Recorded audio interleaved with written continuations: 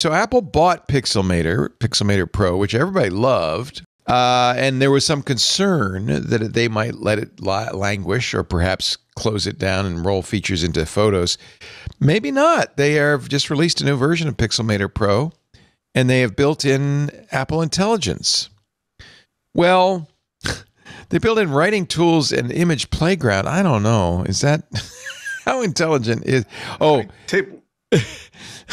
I don't know. What do you think? It's a place for them to experiment with it. And, it'll be interesting to see whether Pixelmator at some point becomes something part of the iWork platform. Like it literally could be something that they released.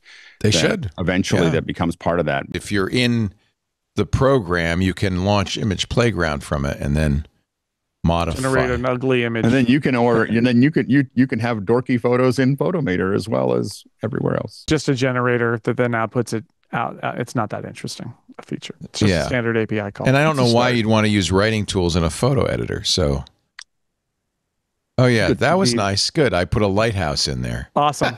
Wow. Thank you, Apple. Ship it. It's a good start.